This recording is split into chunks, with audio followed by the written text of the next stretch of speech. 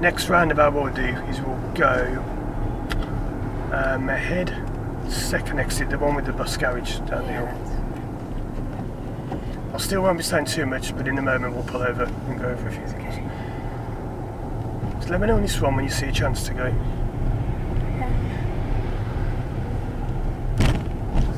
I'm gonna stop.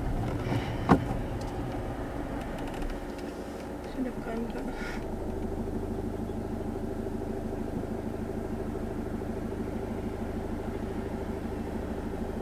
I'm gonna go now. Yep, that's good.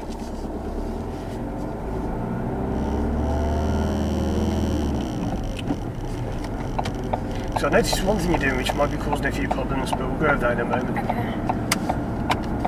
When you change the lanes there, what do you need to do with it before you change? Look in my right now. Yep, that's it. Okay. There's no one around us, otherwise I said there, but it's got to be a minimum sort of, you know, if you got middle mirror, right mirror. Okay. What else should be done as well? Because there's something you're still doing for the roundabout. Indicate. That's it. That might be similar to what I had on this test, I don't know. Yeah. But if you stick to the left and you go right, it can be misleading. Anytime there's danger there, I jump in and tell me about that, because if no one's around, I can't let it go wrong to see if it goes wrong. So, there are two roundabouts, you probably know around here. Yeah. We're going to go ahead on both roundabouts. Okay. You might have even driven these before, but we'll see. One little tip on this one, with the second one, it is very hard to get around it because the way it is. Do you know this one I mean? The second one down here, yeah. So try and go around as much as you can, but don't worry about getting fully around because you can't. If you try, you will hit the curb because it's so badly positioned. It's easy to run around and hit the curb.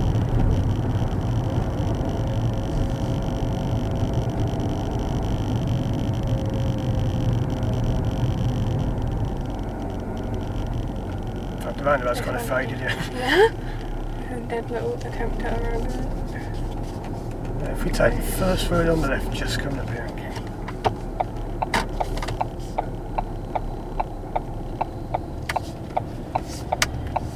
And then we're going to follow up towards the top, and we'll pull up just somewhere after that silver taxi, will be good. Okay. So,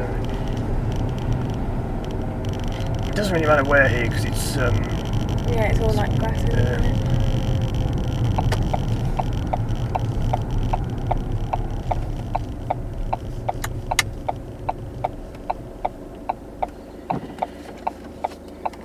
so just a few things to go over. We'll leave it turned off now just because we're going to be moving quite soon. Do you know normally what you turn it off when you pull over? Not now, but normally. Is it just like to say, so that it's not like doing the emissions and Yep, stuff like that's it. So it's not going to matter now because we've got to practice things, but Yeah. normally we also pull up and turn off. So the approach to the roundabouts, what I noticed is what you're doing. If I kind of simulate what you're doing on this, if you're doing no pedals now, so what I do in my pedals, your pedals will go a bit funny. Yeah. So with the roundabouts, what I noticed is you're going towards them, but then when you stop, you're sitting on the brake like that and doing the clutch. Is that what you normally do? Yeah, because you're not supposed to do that. Because why is that no good? You might have been taught that, I don't know if you've been taught that or not, but it's a bad habit to sit on the brake. And why is that? I think I should put the handbrake. Yeah, because if you're going to go, which pedal should you be on and ready to go with? Which two pedals? Accelerate. Oh. Yeah, that's it, sorry. That's all. So I'll call that the gas just so you know, just because people call it different things. So you want your feet on the gas and the clutch, because otherwise the problem is you're not ready to go. Yeah. So if you're sitting on the brake, you need the car's making that funny sound. Like, if you're doing no clutch now, just when you do yours, mine will go a bit weird. When you do like that, you're hearing that noise. Yeah. That's what you don't want because that's your clutch kind of grinding away. Your brake's holding the car still, but you're kind of pulling it forward quite a bit. If that's what you normally do, that might be why you have trouble with the roundabouts. Yeah, because the other problem as well is you can, although you didn't, you could have the clutch up, brake off, you go surging forwards like that because you're building up all the energy with the brake on. So it's a really bad habit to sit with the brake on. So you mentioned this before, but what should you do ideally? Put the handbrake on. That's it, because when you've done that, your right foot then can be on that gas. Yeah, and then you just let it off when you want to go. That's it. Okay. Did you sign the test form? What did you sign? Was it you pulled out but you said you should have carried on? Basically, like I was going to pull out, but then a car was coming faster than I thought it was. So then I stopped because I didn't want to go really fast. But then he said, you were already kind of out, so you should have just gone. That's the thing about the brake and the clutch. Because if you was on the gas and the clutch, you would have got out of the way, and then that wouldn't have been a problem. When's the only time you should really sit on the brake? There's one time you can, because I don't want to say much more than that, but there's one occasion when you can. So, what's the brake stop you doing when you're on the brake? Like rolling, so like if you're on a hill. Yep, so which way don't you want to roll? Down, like That's backwards. it. So if you're going to roll forwards, it's okay sometimes, because you can brake off, roll forward a bit, then gas clutch and go. But if you're going uphill, then you certainly don't want to be on the brake. So we're going to try and fix that up. That can be awkward to fix, because it depends on what's that car doing there. It's going all over the place. But yeah, if you do no pedals again, I'll just demonstrate this thing. Because of the sun, I can't even see if you're on the pedal there. That's one. So imagine the roundabout was kind of where that kind of mound of dirt on left is like looks like a mole's come up out of the ground or something. But yeah, that was a roundabout there. Ideally you want to roll towards them, so you kind of clutch down, roll, you're on the gas to clutch, you're looking, creeping, crawling, trying to carry on. When you get a chance, off you go. And you can creep, so we're going so slow we're barely moving. And so you're kind of creeping, crawling, then you get a chance, and off you go. If you really can't go, you can just stop. Yeah. And then go again. But even if you stop, you try and balance it with the pedals, you do gas clutch, balance it like that, and then you go. Did you go over that before, where you kind of hold it still on a hill with the clutch control? Yeah. Yeah. So that's what you would do on the approach to the roundabout. It doesn't annoy people behind, because sometimes people say it annoys people behind you. It won't annoy them because you can't go anyway. So you're not missing chances because you can't go. So it annoys people more if you get there, brake, stop, and then you could have crept.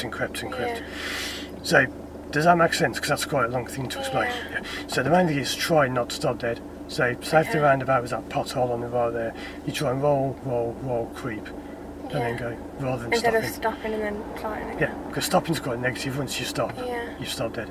If you've got to stop, fine, but then most roundabouts you should be able to go. If you find you're stopping, you're probably not doing it right. Yeah, but then if I do have to stop, then is that when I should use my handbrake? You could, but what you can try and do is this. You try and imagine that pothole again in front is at the end of the road to the roundabout. You can creep really slowly like this, creep, crawl. Then if you can't go, balance for a little bit. Yeah. Then if you really can't go, after a few seconds you start to burn the clutch out, you can just brake, clutch down, handbrake. Okay. But the chances of you stopping like that are pretty slim, because if you plan it well, you don't have to stop dead. We're not doing advanced driving, but if you go into advanced driving, that's what you do. You never ever want to stop dead, because it means if you're stopping, that's it, you're going to not planning ahead and restarting all that. One of the minor things, very minor, is, but when you pull over, like when you're third or second, whatever you're using, what should you do before the gear? This is very minor thing, but because you did that, stop. Then you did the next thing, but what should you do before that? My handbrake. Yeah, so it's always handbrake and then neutral. Yeah, that's Why is that order normally, like why is it normally handbrake and neutral? I don't know. So just so your car's secure again, not a big problem here because it's pretty flat. Yeah. I think it's flat, let's see. Rolling back a bit. But imagine if it's going forward, you don't be moving, you get neutral, and then you've hit someone, so it's all stop, handbrake. And if you do stall, whatever, you won't move anyway. So the main thing I want to go over is that thing with the roundabout. So we're going to practice out on this road. You see that silver car ahead on the left? Yeah. Just imagine that's a roundabout. We're going to roll up to it, creep, balance, and then go. Okay. I won't say much about how, because you mentioned you've done it before, but I'll talk through a little bit. Okay. But yeah, let's go and give that a go. Because you want me to like go up to it and slow down but not like stop? That's it. We're going to pretend there's like a bus coming towards you. I'm going to give way on that bus. Or give way, not on the bus, but give way for all the bus. Because when you go right to that car before on the other road, it was the same thing. I noticed you sitting on the brake and you had the clutch down. I don't mention every single fault, because if I mention everything, we never get anywhere. Could be not doing that much wrong, but it's just that we sort of work on the big things and we work on the little things. Like the handbrake neutral thing doesn't matter as much as the creeping does. So just imagine how you see a bus coming down the hill. Probably wouldn't on this road, but just imagine there's one there. So just try and balance it out. So how do you do that? That's good. Like this. Imagine like the bus is now gone. Yeah, and then that's good. So on a roundabout, you want to try and do that more than stopping and stopping and going again. You might find where you need to rev a bit higher, because that was quite early for two. It works, but it's struggling a little bit. Again, different cars, different engines, it's all different. I'm just getting used to it. It's better to begin with if you get it quite loud. Again, normally I wouldn't say that, because normally loud is not good. But trying to kind of push, it's great to see you push quite a bit.